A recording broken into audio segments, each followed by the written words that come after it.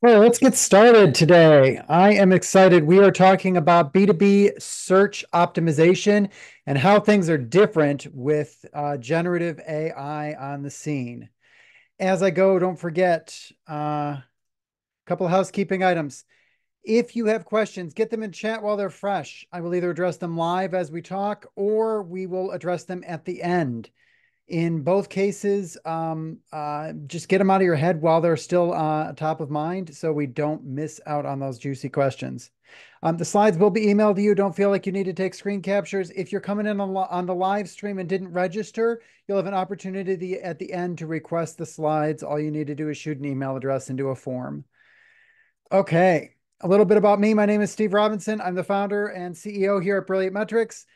My background started out in the technical end in the software development space, moved into web development, moved into marketing, and that's where I've spent the last 15 or so years. And in addition to leading the team here at Brilliant Metrics, I do some public speaking, I do some teaching. Teaching is my happy place, so I love doing these webinars. A little bit about Brilliant Metrics. Brilliant Metrics is a B2B digital marketing agency focused on manufacturing. Our clients come to us because we help them continuously improve. That's in skills, that's in capabilities, that's in technology, that's in knowledge, and obviously it's in results. So if that interests you, please do reach out. Onto the agenda. Today, we're going to be talking about four things. First, we're going to talk about how AI is not some sort of magic silver bullet that is going to make SEO super easy and super cost effective. We'll talk a little bit about second order impacts of AI on consumer behavior. So how are your consumers changing and how do you need to respond when it comes to uh, your, your search engine optimization? We'll talk about SEO content strategy, the types of content that you should be producing in 2024. And then finally, we'll talk about how you can actually end up showing up in some of these generative AI tools. So let's dive in. The first thing I want to talk about is AI is not some magic juice that's going to make SEO super easy. There are a lot of people out there that are thinking really in terms of just the first order impact of this generative AI, of tools like ChatGPT and Google Bard, and how they make it really easy to do SEO research and really easy to crank out content. But what they're missing is the second order impact. See, there's two sides to this coin. On the one hand, yes, these tools give us a ton of power as marketers. The other half of that, though, is they also give consumers a ton of capability. And so, well, it's really easy to think about, okay, these tools allow us to create content super fast and easy. They allow us to do SEO research at lightning speed with crazy accuracy. They're also giving consumers the ability to answer any question without having to visit a website. They're giving consumers the ability to put together, everything from a simple project plan to a wedding plan right inside a tool like a Chat GPT or a Bard. What's fascinating is when you start combining these two impacts. And so I've got a couple pendulums up here because in physics, there's something called the two pendulum problem. It's really easy to predict the motion of a single pendulum. It goes back and forth very, very predictably. But when you attach one pendulum to another and make their motion dependent on each other, what happens is a path that is actually closer to chaos. The predictability of the position of either pendulum becomes almost impossible because of the way that they interact. And that's what we're about to see with AI. It's not just the marketers and our marketing ability that is going to radically change, but it's also how consumers are going to respond. So first, let's talk about AI's impact on competition. When we look at what AI does as marketers, it allows us to create immense amounts of content at scale with very low friction or effort. Is that content necessarily good or valuable? Well, it depends on the inputs and the effort that's put into producing it. But can we produce it at scale? Heck yes. And so what's going to happen is the volume of content on the internet is going to scale not linearly like it has in the past. It's going to scale more like, well, maybe linearly at an exponential pace. So we're going to see more and more and more and more content being produced and published out on the internet every single day, flooding the search engines and flooding the internet with this content. So when in the past you were competing for on any given blog post or piece of content, you were competing for clicks with however many other people that had taken the time and effort to produce a similar piece of content or a piece of content that solved the same search query. In 2024, your competition looks radically different. There are blog post after blog post after blog post popping up on the internet right now, all written by these GPTs. And to get your post to outrank theirs becomes almost prohibitive or becomes a matter of rolling the dice. The other challenge that we face as marketers is consumer behavior as it changes. A lot of those clicks that we would be competing for are just plain going to go away. When in 2016, when Google started integrating their Google Answers right into search, marketers freaked out because the volume of clicks dropped significantly. And I think somewhere around 17 to 20% of searches didn't result in a click because people could get the answer for very simple questions. We're going to see that again, only even greater. A lot of what has been people have been going to Google to search for, they're now going to go to tools like Microsoft's Copilot or Alexa or Siri, or even within Google, they're going to get the answer right there in what's called the search generative experience that we'll show in a minute. ChatGPT is another area that people are going to. Regardless, they're going to be going to some other tool. They're not going to be going to a search engine. Finally, yes, we have these tools to produce all this content. Yes, we have these tools to do this research. But if you produce content using a GPT and then publish it on the web, there is no guarantee it will rank either today or in the future. There is currently a cat and mouse game going back and forth.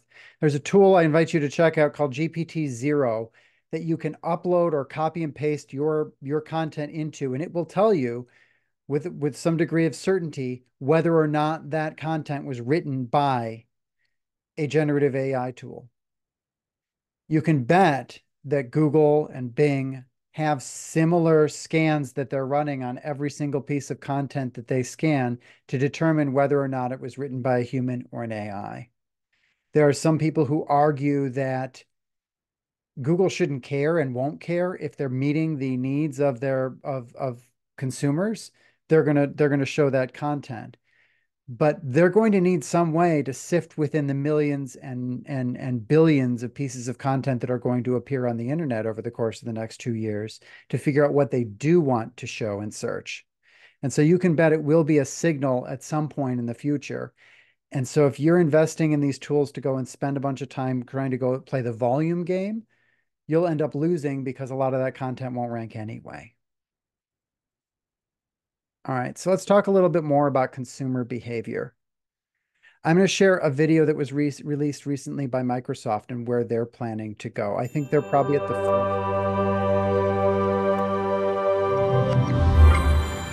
So Microsoft initially released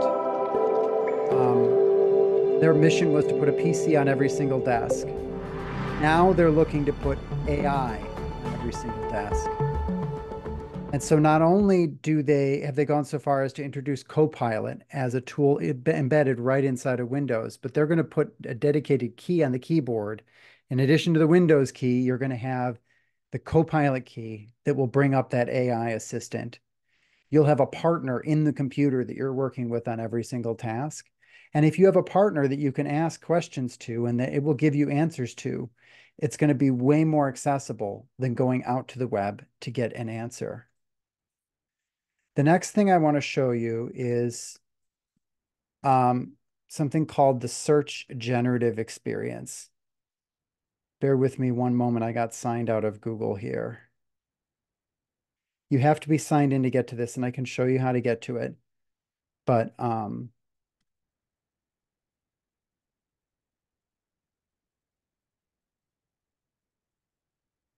bear with me.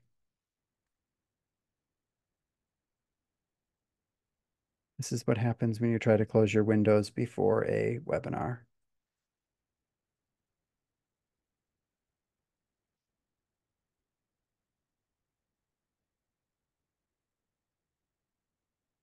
Okay.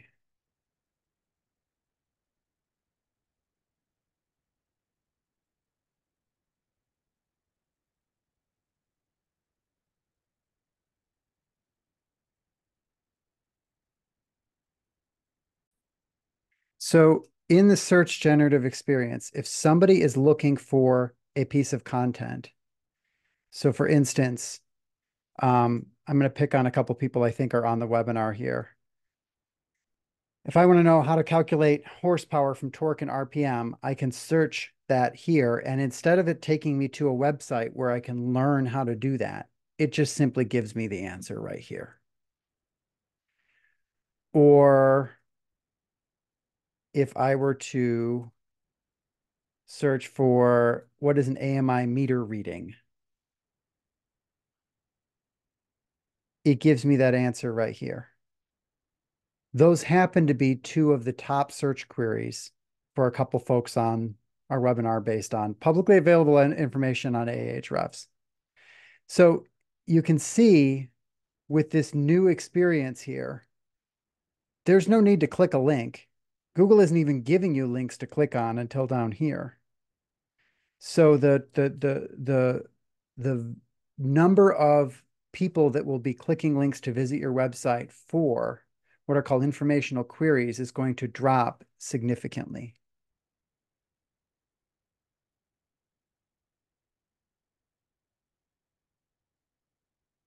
Okay. So what does that mean for content strategy? Well, there are essentially three types of queries that you can use in search. And we covered this in our last webinar on marketing strategy and how it changed, but I want to dig a little bit deeper into the content today. There's informational, where I'm trying to retrieve information from the web. So the example I used, because we recently had to replace our dishwasher, is I'm looking for top dishwasher brands. I'm looking for how to choose a dishwasher. I'm looking for the average price of a dishwasher. I have information I need, and I know it's on some website somewhere. So I'm going to type into a search engine a question to get the information that I need. The second type is navigational. This is where I know there's a website out there that I want to get to, and I know roughly what it's called, but I don't know the actual web address of it. So I'm going to type the name of the website into the search engine to go get to their website. So if I'm trying to buy a dishwasher, I'm going to search for Best Buy to get to bestbuy.com rather than typing or guessing that Best Buy's website address is www.bestbuy.com. I just type Best Buy into Google and it'll tell me what Best Buy's website address is. I do the same thing for ABT, or maybe I'm researching, I want to go read directly off Consumer Reports. And then finally, you have transactional. This is where I want to do something. Maybe I literally want to buy the dishwasher. And so I could search for, buy, insert model number online, or I could search dishwasher repair replace calculator. Maybe I need a tool. And so I'm looking for a particular piece of software, an online tool, or something to accomplish a task. Or maybe I'm looking, it's more of a local search. I want to buy this dishwasher locally here in Milwaukee. Those are transactional types of queries. And pretty much every query that any of us types into a browser, into a search engine, is going to be one of these three types. When we look at the informational queries, these are the ones that are going away. These are the ones that are immediately going to move to these digital assistants, whether it's Copilot built into Windows, or it's ChatGPT, or whether it is Siri or Alexa, which today can't do this sort of stuff, but in the very near future will be powered with AI and be able to respond to this stuff. It looks like Apple is sleeping right now, but this is classic Apple behavior where they watch where other people go while they're working on innovating behind the scenes. And then they come in and release something that is a better experience than what everybody else rushed to market. These queries will move away from search and into those tools. And then at that point, you no longer have a landing page you're trying to drive traffic to. If the majority of your search traffic is people trying to figure out how to do something or to get an answer to a question, you're going to need to pivot your SEO strategy away from that. The next type is navigational. This is people looking for your brand. These queries should stick around. If I'm looking for a given company, I should get that company's website, and I'm going to be looking for that company's website. Now, I might even ask an AI assistant, what is the website for such and such? And it'll give me a link and I'll click it.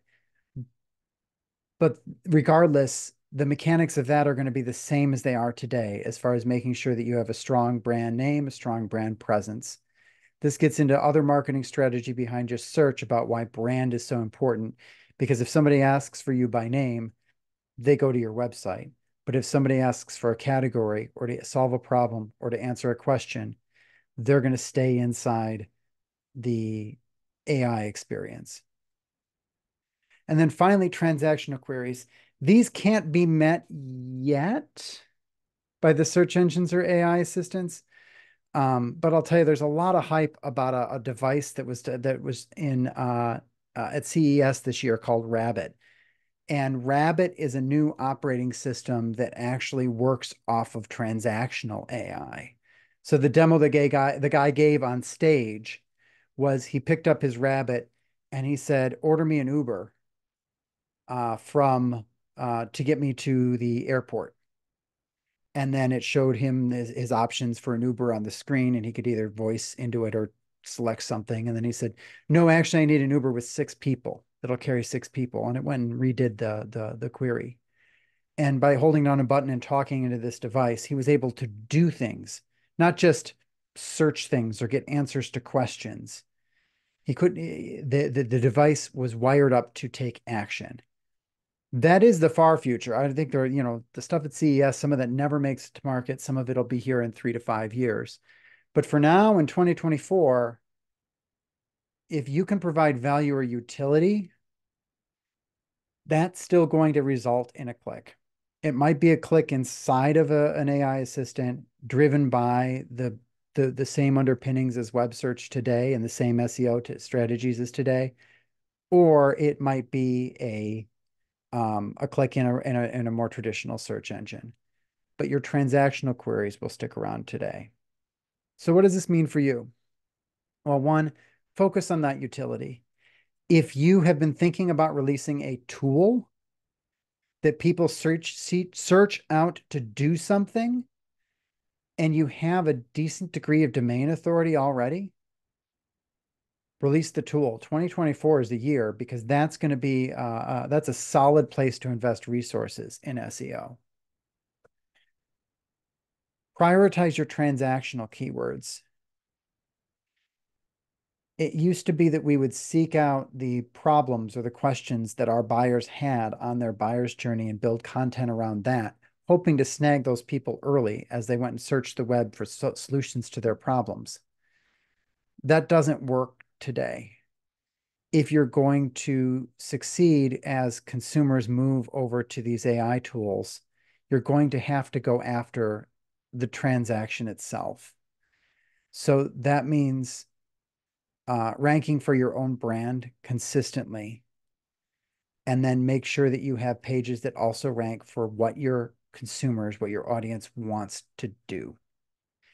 They cannot do things inside of these generative AI tools yet. All they can do is read things or watch things, or in some cases, make things, but they can't accomplish things.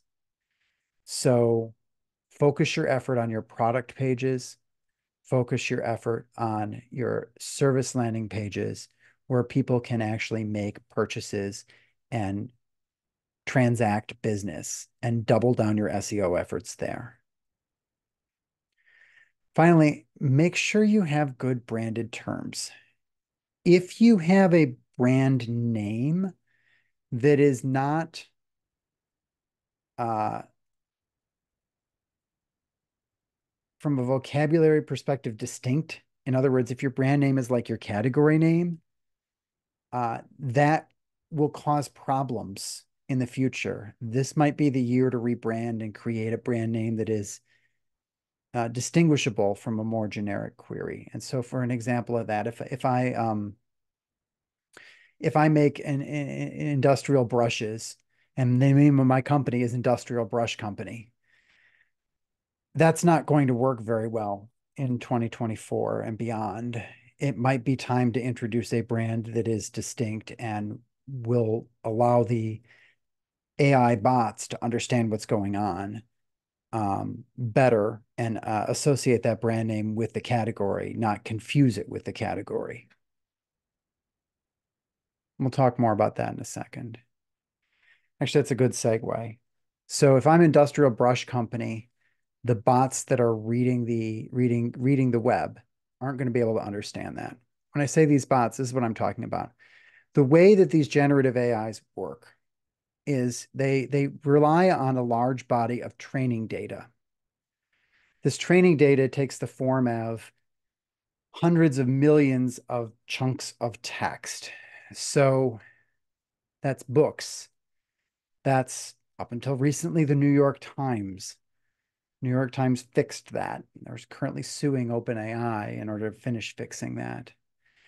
There is a repository called the Common Crawl that has terabytes of web data that have been aggregated, or in other parlance, scraped and pulled and are made available to train these models on how to answer questions. And what most people don't know is that when I type a query into one of these models, if I ask ChatGPT a question, it doesn't directly answer the question. It just starts typing or talking and then uses a prediction model about what word or words should come next. So it's generating that text as it goes using nothing more than probabilities about what it's read or consumed over here. And so if I ask ChatGPT, what are the top dishwasher brands? All it can do is predict the best response to that based on what other people have written about the top dishwasher brands. It doesn't understand what makes a good dishwasher and therefore what some of these dishwashers have as attributes within them. It just knows what other people have written about dishwashers. You can use that to your benefit. There's two things you have to do, though. One, you have to improve the association in these AI models' minds between a problem that a potential buyer of yours will be researching using these tools and your brand itself. You don't need, in the past, we focused on connecting the problem with the solution. That's not enough because, yes, that used to drive traffic. If you talked about the solution to a consumer's problem, they'd end up on your website, and the solution maybe would mention you tangentially and then provide a nice solid CTA to move down the buyer's journey with you. That doesn't work in the context of an AI. You have to literally say, Widget Co. solves the common problems plaguing widgets, including blah, blah, blah, blah, blah, blah, blah, and connect those dots. You have to do that over and over again in a variety of venues. The more times these bots run across that text and that copy and that explanation, the more they are going to understand that your brand solves that problem. So when somebody starts exploring that problem in one of these GPTs, it will generate the text that refers back to your brand. Couple of key things you should be doing today to make that happen. One, bot access. When these models first started appearing, there was a lot of dialogue on the internet, and I haven't seen as much of it lately, but I've seen it here and there about, should you let the bots go scrape all of your valuable content off of your blog? And the answer is yes, because that's the content that talks about your brand. And if that content isn't positioning your brand as part of the solution to these problems or in the conversation with these problems, it would be worthwhile to go back and edit that content to make sure it does, to get back to that increasing the association. So yes, you want to let things like the GPT bot, which is what OpenAI now uses, the CC bot, which was that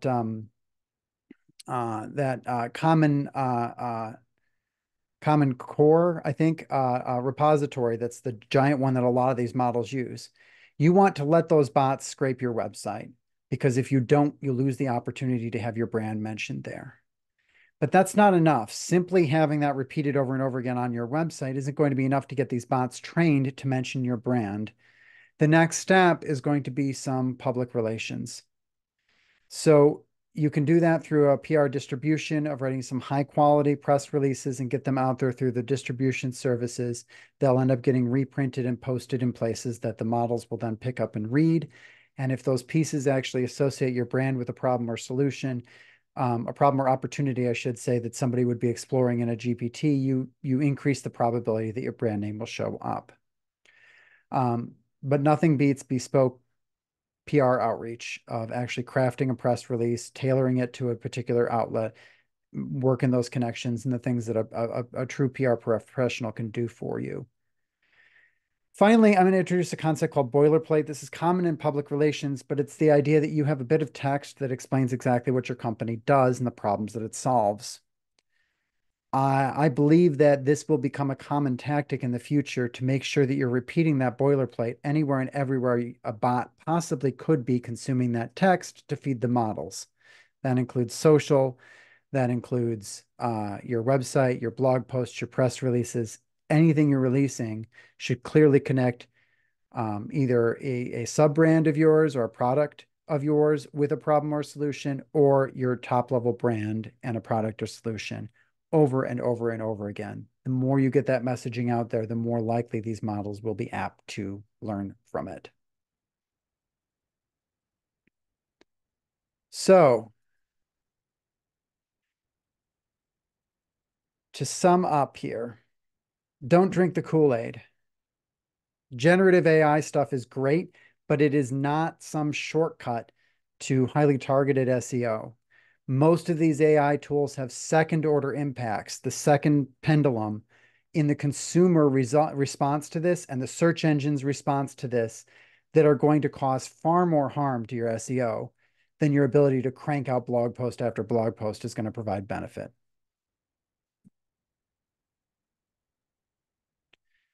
Focus on utility. Focus on transaction and focus on branded terms. Blog posts answering people's questions is not the focus of SEO in 2024. All of that will move in the next 2 to 3 years completely away from search and into Copilot and these voice assistants and ChatGPT. Instead, focus on your product landing pages, focus on developing tools that will add value that can't be derived from these other assistants and drive traffic that way. Finally, feed the machine. Work to associate your brand name so you can get a brand mention with the problems that you solve and the opportunities that you help your customers capitalize on.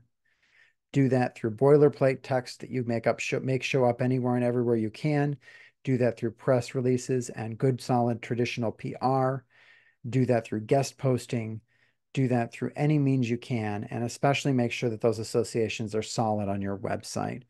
Because if you have any prayer of showing up, you need to make sure the machines associate your brand with those problems and those opportunities.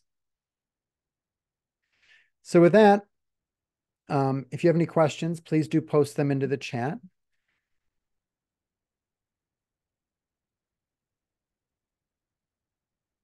And I'm not seeing a ton here, so we may just finish up here a little bit early. Otherwise, please do follow us on LinkedIn. And if you want a copy of these slides, if you did register for the webinar and you got to this through an email link, we will be emailing you the slides directly. If not, you can fill out this form to make sure that you get it if you're on the stream.